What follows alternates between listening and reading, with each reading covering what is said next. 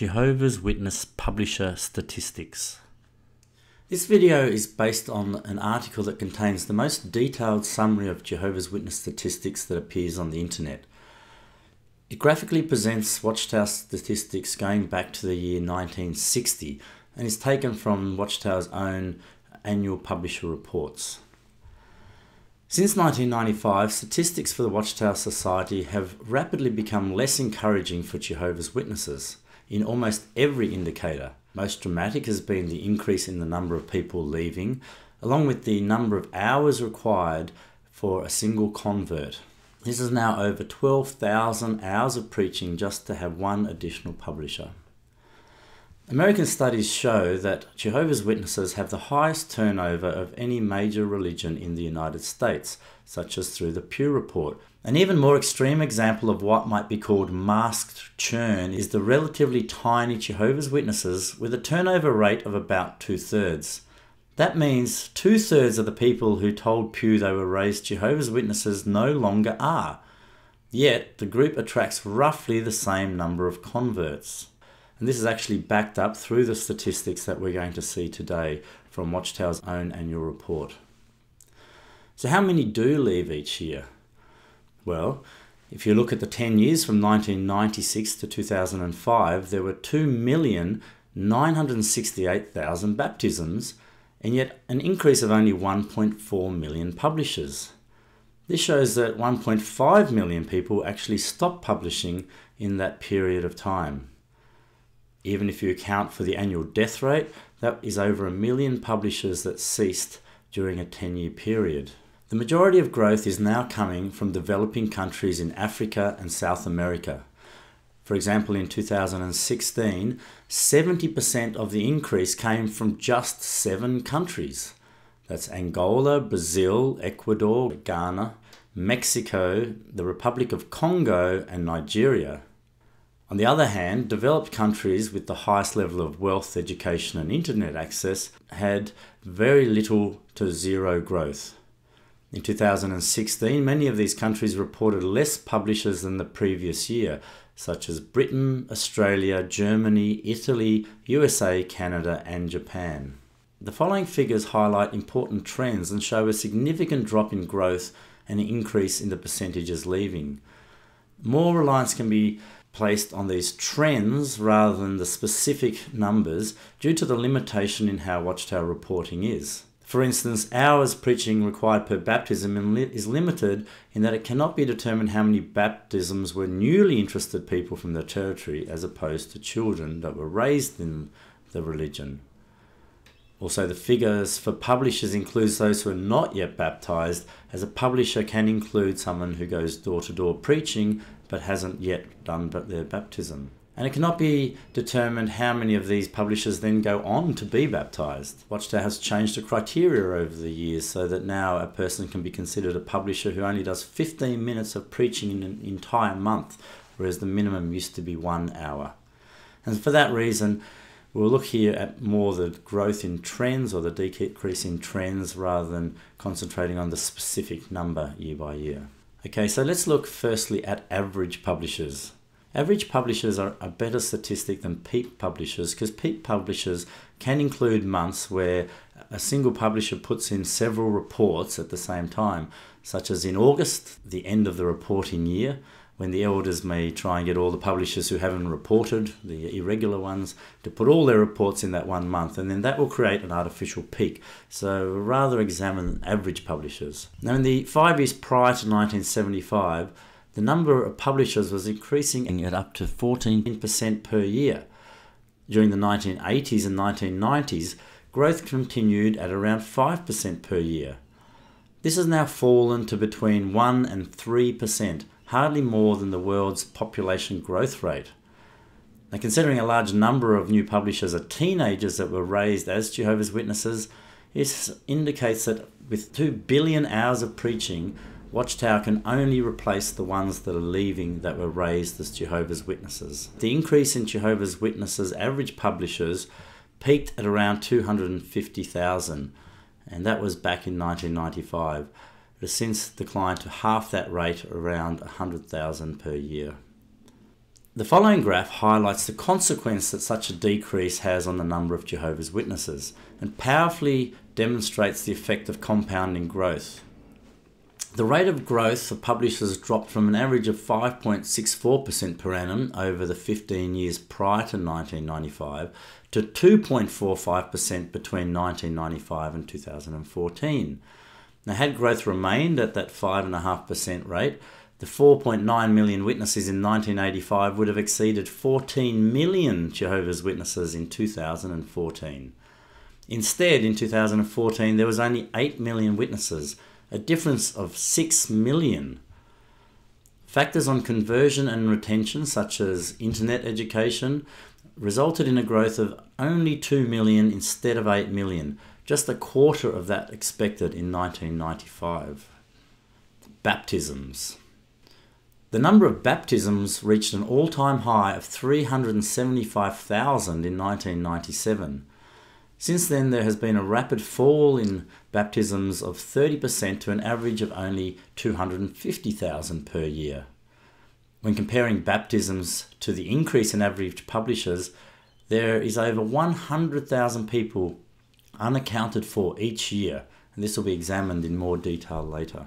Baptisms are less than half of what they were in the 1990s when compared as a percentage to average publishers. Strikingly, the number of baptisms gravitates around double the number of increase in average publishers, which shows that about 50% are leaving each year. One of the most striking statistics is the hours preaching per conversion. In 1969, there was one baptism for every 1,983 hours of preaching. During the 1980s, it had risen to 3,000 hours per baptism.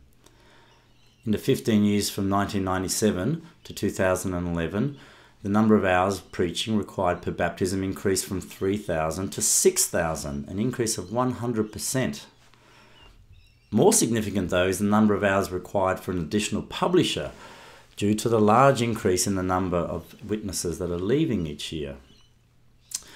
The number of hours required for an additional publisher doubled from 4,000 in the early 1990s to 8,000 in 2000. It then went to 12,000 in 2014, which is a 300% increase in hours required in just 20 years. Of gravest concern to the governing body must be the rapidly falling conversion rate, the percentage of Bible studies that actually progress to baptism. This has dropped dramatically, with the annual number baptized compared to average Bible studies falling from a high of around 1 in 5 or 22% prior to 1975 to now a mere 1 in 33 or 3%, 22% down to 3%. During the 1980s and 90s, the conversion rate was consistently around about 8%. This has steadily declined to less than 3% in 2014. One thing to note is that just prior to 1975, the conversion rate went up to over 20%, double what it had been 10 years earlier. So when Jehovah's Witnesses say that there was nothing special proclaimed about 1975, even the statistics themselves, let alone all the articles, show that there was a significant influence on people's mindset. Now, whilst there is roughly one Bible study conducted each month for each publisher, only a minute amount of these ever progressed to baptism. Despite the number of studies doubling to 9 million in the 20 years from 1995 to 2014, the number of baptisms is actually decreasing, plummeting from around 350,000 per year in the 1990s to flatlining around about the 275,000 mark for the last few years. Growth compared to total publishers. This graph highlights the very small amount of growth compared to the entire number of Jehovah's Witnesses globally. Growth in congregations. Because few religions actually report on the numbers of people preaching, they don't even have to report. It's more of an informal preaching work they carry out. The number of congregations provides a better way for different religious groups to be able to compare each other. Now, the figure for average publishers doesn't include newly interested ones or the youth that are coming along. From this graph we can see a slow but steady increase in congregations over the years. One thing that has happened is that the average number of publishers per congregation has increased from 52 in 1970 to 68 in 2010. Again, the percent increase in congregations is going down over the decades. From this information that's been provided, I've made a number of extrapolations. I want to make clear that it's not an exact science here because of factors I already mentioned. But again, it's very interesting to see the trends that really come out. It's very interesting to see the number that are leaving. From this table here, the number missing has been calculated as the average publishers from the previous year plus baptisms less the average publishers this year. And you see how many are missing. And this rate has grown quite dramatically over the years to well over 100 to 150,000 a year now that are leaving. We can see now that the percentage of the ones that stop publishing is gravitating up around the 50% mark. Now, to be fair, there is a number of people that die each year, and the average death rate on a global basis is now 0.85%. So I've redone this graph, taking out the ones who have died, to see what number of people are actually voluntarily leaving, either through being disfellowshipped or becoming inactive on their own behalf. To this, I included the number disfellowshipped. Around about 1% of Jehovah's Witnesses are disfellowshipped each year, and about only 1/3 of those Jehovah's Witnesses ever come back to the religion. And so if I include 0.66% for the numbers that are disfellowshipped each year, that's the net amount, then from this I can work out how many people are actually leaving of their own accord. Now, these ones that leave of their own accord are the ones that become inactive. Inactive is a term amongst the Watchtower for people that have not reported any preaching for a period of 6 months or more. The number of inactive ones, those that stop publishing, is really made up of three figures. They're the ones that have died, obviously, the ones that have been disfellowshipped, but then there's also the ones that have voluntarily stopped preaching. And to the former Jehovah's Witnesses, these ones that voluntarily stop preaching are known as faders. Now this category of faders has seen a significant increase since 1995. However, they are also the most volatile group because some of these faders have not really determined that the Watchtower Society is not the true religion. They just stop. And so often, because they're still unsure of their beliefs, they'll get reinactivated whenever there is a period of crisis. If you look at the graphs here, you'll see that there's a few years where the number that fade out is actually a negative amount, which means that there's more people coming back into preaching than are leaving at that particular time.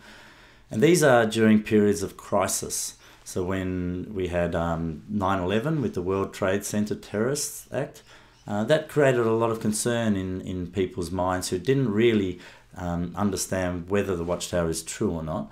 And so they got reactivated. Happened again in 2008 during the midst of the global financial crisis. And there was also a number of quite significant earthquakes at that period of time.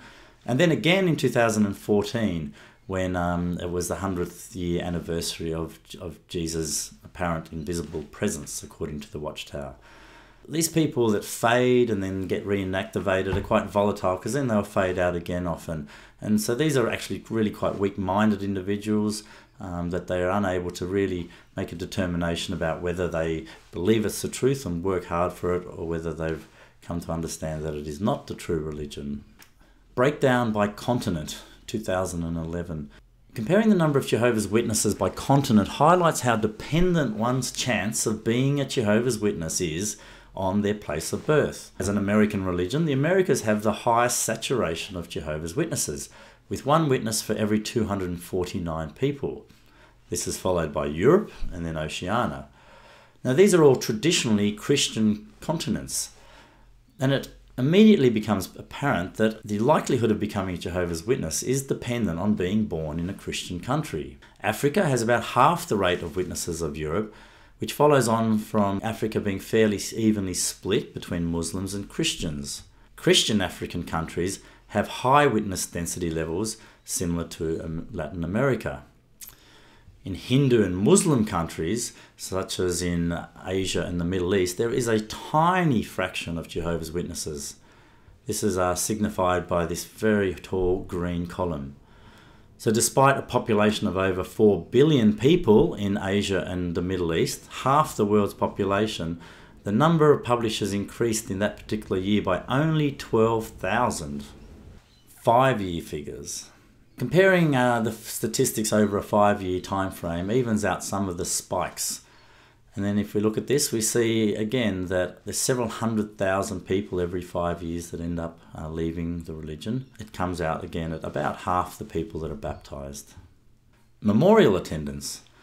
Growth in memorial attendance aligns closely with the growth in publishers and represents about 2.6 times the number of publishers.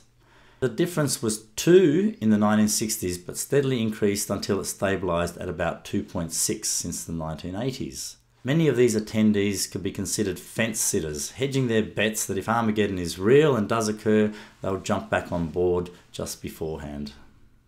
2 Peter 3 verse 9 says, Jehovah is not slow respecting his promise, as some people consider slowness, but he's patient with you because he does not desire any to be destroyed, but desires all to attain to repentance. The Watchtower explains that the last days have continued for so long because Jehovah desires all to attain repentance. For example, the Watchtower 2006 says, He is exercising patience and is having the good news declared in all the earth so that people may have every opportunity to live. The Watchtower teaches that only Jehovah's Witnesses will survive Armageddon. As we've seen from these graphs, your chance of ever hearing about Jehovah's Witnesses is next to none in over half of the world. Every single day on average there is over 200,000 people born, but only 224 that convert to being Jehovah's Witnesses. So this scripture does not make any sense if it's applied to Jehovah's Witnesses, that Jehovah is holding off Armageddon so that everyone has the opportunity to live. In actual fact, every day that Armageddon has been held off since 1914, more and more people are going to be destroyed. In fact, billions more are going to be destroyed, and about 200,000 every single day are lined up for destruction if Watchtower doctrine is correct that only Jehovah's Witnesses will survive Armageddon. Another thing commonly stated by Watchtower is that Jehovah is speeding up the work. For example, in 1988 it said, Jehovah is now speeding up the ingathering of sheep-like ones. Surely then this is no time for his people to slow down in their kingdom preaching and disciple-making work. Statistics show that this is no longer true. Watchtower growth is steadily slowing. It will take major policy change for the Watchtower Society to have a hope of turning around this trend and to start growing at any significant rate. The expectation is that Jehovah's Witnesses will get to a 0 and then eventually a negative growth rate over the coming years and decades.